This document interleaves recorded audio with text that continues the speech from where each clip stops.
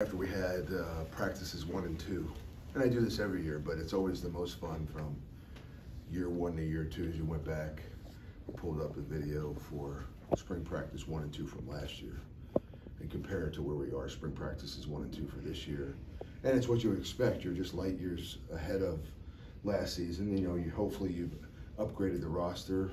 Second thing is you have your whole staff coming back knowing the whole program. And then you have roughly 35 additional coaches in 35 veteran players. And I say 35, whatever it is, but it's a large group of your guys coming back that know everything.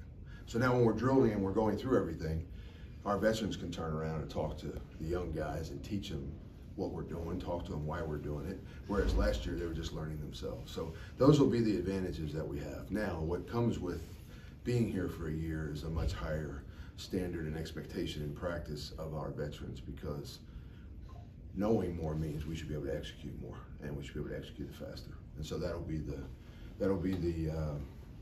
emphasis for the spring, and hopefully the result for the spring. So what are the strengths that Tyler has that you think can give him a chance to earn that role, and what are the areas that you think he's got to continue to work on trying to beat out Brayden? So Tyler, with regards to Tyler, I'd say that his advantages, I mean, he can make any throw on the field. He's also tall, he's long, and he's got great vision because of, you know, his body type and his stature. And he sees the field well. So those are things that he does. And then he's also been through 3 offensive coordinators already and 3 different offenses. And so learning a new offense is old hat for him because he's so used to doing it. And he's done a really, really good job in a very short amount of time of understanding and learning the terminology and understanding how we run everything. And I don't know if there's much thinking going on out there beyond what a veteran quarterback would have to go through. So it's nice to have a guy like that. He's out there thinking the way Brayden is. And so we've got 2 right now, along with some of the younger guys who are showing a lot of progress from last year. And I don't know that the mental part of it is a big challenge right now in practice. Tyler, we'll get to ask him this, Tyler. But how do you think in general having to go through 3 different position coaches, 3 different voices, affects a player's performance and development over time? You know, it's positive and negative. You have a guy that's going to be in 4 offenses with 4 offensive coordinators. If he's playing in the league in a few years, that's going to be his experience, because that stuff changes a lot, right? So it'll help him there. It also, you learn a lot of football because people call things differently, they teach things differently.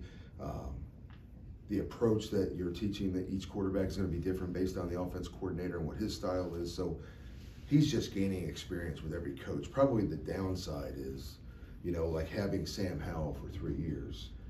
The progression is a little quicker, it's a little more solid, and you have maybe a better foundation because you've got a year or 2 already invested as you're heading into year 2 or 3 with the same coordinator, the same offense, and the same team. So he's taking and utilizing what his experience has been and making that an advantage. And we're trying to rep him as much as we can to get him to a point where he's instinctive like we're doing it with the rest of our players. What's the growth you've seen in Brayden since last year when he had those few starts? Well, with Brayden Locke, it was nice having him come in understanding just the philosophy of the offense because he had been with Coach Leach. We are fairly different from the way they approach things in the run game and the RPO game. In the passing game, it was a lot of overlap, so it was easy. But even with all that, Brayden is a different player right now mentally because he's got this system down. He understands how to answer problems and take care of issues while we're out there, and he can do it at a tempo's pace. And so the mental part of the game will always be an advantage for Brayden. Going back to Tyler, when you talk about, or when Luke talked about him the other day, he said trying to see him come out of his shell a little bit more. How tough is it for a guy that tried to come in, first time ever transferring, and try to be a leader and kind of while he's learning himself? Well, Tanner went through it last year, and there's a lot of portal quarterbacks right now probably trying to overcome that same challenge. It's hard, like when you're an alpha guy and you want to run the show, it's tough to do it when you don't know. That's why I always say knowledge is power all the time. Like, you have to know your job and be able to execute your job before you can go coach or say something to another player. And so that learning curve really is kind of correlates with how vocal a guy is, right? When you come in initially, you don't know anything, you're learning. He's not overly concerned about everything else that's going on yet because he's trying to get his world where it needs to be. But now what you're seeing with Tyler is the same thing that we saw with Tanner last year. As he has more confidence in what we're doing, it's easier for him to move a wide out over or bump a slot up or flip the back or say something to the O-line with regards to getting something fixed because he knows it. And so I think right about now, and as you go through the next 5 or 6 practices, I'm hoping to see Braden and Tyler and Nick and all of these guys that are out there.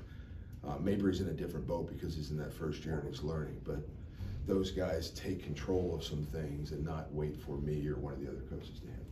Would you anticipate splitting reps between Braden and Tyler throughout the spring and deciding the fall, or is your hope that somebody starts to establish themselves by the end of spring ball? Well, that's exactly it. We're going to roll through all these guys. We're going to give every one of them an opportunity. Some will get more than others, but we're going to give them all enough so that we can evaluate them, right?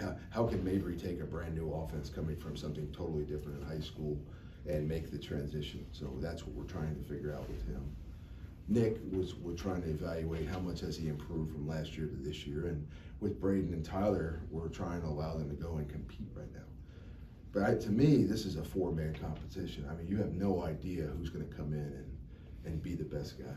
I also don't know, other than one time, other than 1 year at North Carolina, I can't remember another in recent history where I've had to actually make a decision with the head coach about who the starting quarterback is. That should take care of itself. It should happen on its own.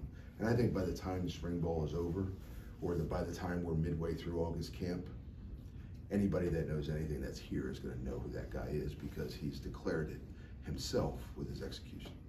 Last year, it felt like there were a lot of reps, attributed to the number 1 and the number 2 spot. Was that something you guys kind of wanted to change, try and get more reps for the 3 and the 4, or split them a little more evenly during this spring? So the spring is the same every year. 1 and 2, 3 and 4, all getting equal reps if they're all on an equal playing field.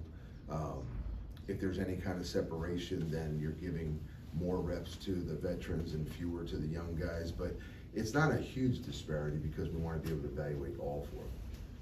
When we go into August, there'll be reps for 1, there'll be reps for 2, and 3 is going to be the 3rd string quarterback by preparation.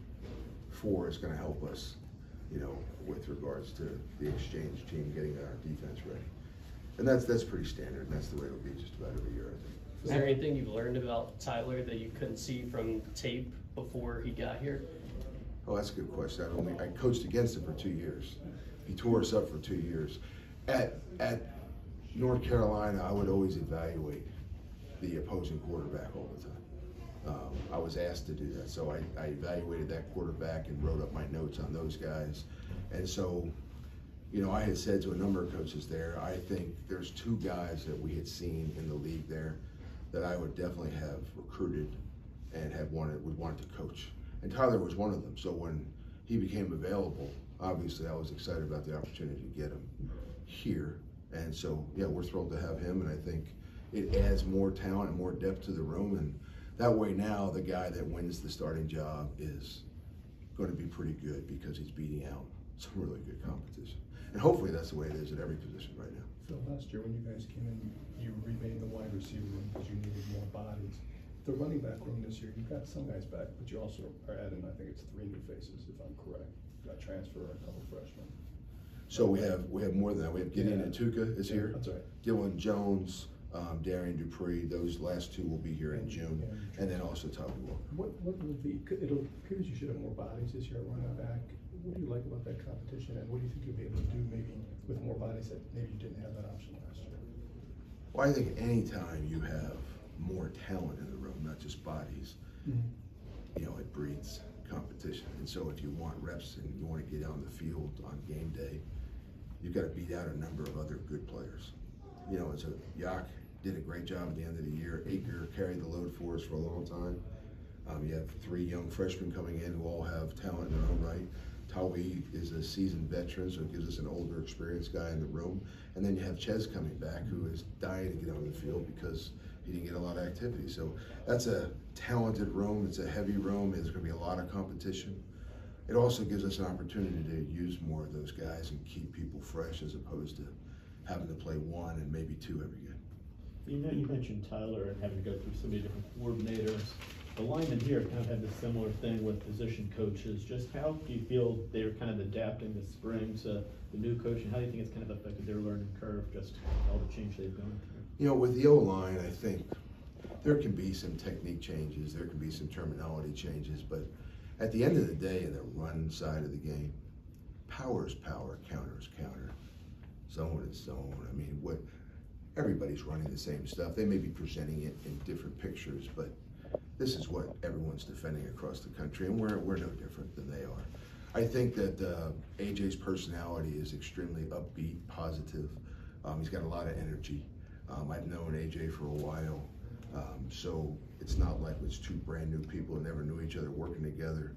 The transition has been smooth, not just with AJ, but also with Kenny Guyton, our receivers coach. And I think right now, staff-wise and personnel-wise on offense, we're in a really, really good place. You mentioned Nick and the development he needs to have right now. Like, do you think he's made some of those strides in terms of understanding the offense and the knowledge preparation side that you wanted to see from last year? Yeah, Nick definitely is a different product right now than he was last year. You know, and you would hope that would be, you know, you'd see the progress over the course of the year. And we are. And so he's doing some things better. He's making some better decisions. Obviously, he's athletic, so he's been making some plays with his legs as well. And so that's what we want. We got to keep grinding now with him to make more progress and get him to, you know, where we want him to be. Last year, when you've been a seasoned offensive coordinator, when you look back at last year, especially with the injuries and things, is there something maybe you took away that you felt you could improve on for this season? Or what were different things that you felt maybe as a coordinator could be improved for this year? You know, it's interesting when you're coaching and you're grinding players, meaning challenging them to get better all the time. There was a time in my career, earlier on in my career, where I did that. I tried to do that to the best of my ability. But I probably went through the first 7, 8 years of my career without ever evaluating myself, right? And you would think when you're young and you don't know much, that would be your greatest time of improvement, you know, because you're coming from nothing and you're just progressing every year to try to develop yourself as a coach that can do the job. But I think because I didn't evaluate my own performance, the improvement wasn't what it needed to be early on, you know. And so the two things that have happened over the course of my career that have just helped me personally, one, I started evaluating myself. You look in the mirror and you ask yourself, how are these play calls? How is my approach to teaching? You know, the skill set that I'm teaching, is that the best thing I can do? Have I even evaluated any of that stuff and improved it over the last 7, 8 years? And in the beginning of my career, the answer would be no. You know, I got out of college, I ran an offense, I found something I thought I liked. You think that's the answer? You think you have all the answers when you really don't know anything, and you live on that because that's what you're confident with. But when I started evaluating myself, I want to be more critical of me than anybody else. And so that is where I really started to improve as a coach. And I think the other thing was I stopped probably spending all of my time traveling to see offensive coaches. That's how I met Mike, that's how I met Cliff, that's how I've probably adopted the philosophy I have on offense. But the year that I decided to start visiting defensive coaches is the year that I really probably made the most progress. Because now all I do is seek out any defensive coordinator that'll be honest about the game. You know, because sometimes you got to compete against each other, so you're not always willing to share. That's really how I got to know Coach Fickle. I mean, he's always extremely honest. Luke has always been honest about everything. We shared ideas. You know, he was open about telling me positives and negatives of things that we do and that they did. And that's really how I started my relationship with him. And that's how I have a relationship with a lot of defense coordinators. And I think now we're trying to challenge our players to understand the defense the way we do, so that they can execute what we're teaching on offense. Do you remember what year that was in your career that you started visiting with defensive coaches? Just even the ballpark figure. Yeah, probably like 04, 05, 06, something like that. I started spending more time with defensive coaches, you know, who were going to be open about stuff. And that way we're able to say, you know, you think, hey, we have this play, we write this play up and we draw it on the board, and that's gonna be really, really hard for the defense to defend, and you feel great about it. And then you talk to the defensive coach, and he's like, Phil, that's really not very difficult. Like, now, if you all did this, that's hard for us. It's a rule breaker. It's a problem. And that's where you start getting honest feedback from a defensive coach, and it helps make you better on your side of the football. And so that's just his best. So probably somewhere around the 04, 05, 06 years. Should you get honest feedback from a coach when you kicked his butt later and he regretted giving you honest feedback? Not that I know of. Okay. Not that I know of, but hopefully that exists. That means we won the game.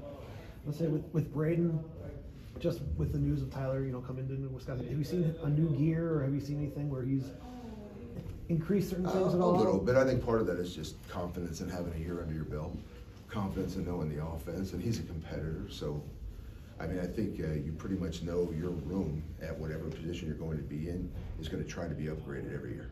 You're going to try to upgrade that room every single year, so you're going to have to compete. And when you earn a job, you're earning it for this season. You got to re-earn it next year, at least in our room you do. And that's going to be the way it always is. So they've got to evaluate themselves, just like we were talking about. I had to, and they've got to get better. They got to keep staying ahead of the curve in order to maintain the position they've earned. Guys, let's take one more. We have it. When you look at the tight end group, a lot of guys have been getting reps with the 1s, 2s, and 3s. Like, do you just kind of see that as an open competition, or do you think anybody's really solidified any type of spot yet?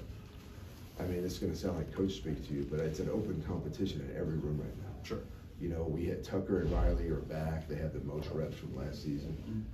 But if JT Seagraves elevates himself and moves ahead from a production and execution standpoint, then we'll play JT Seagraves.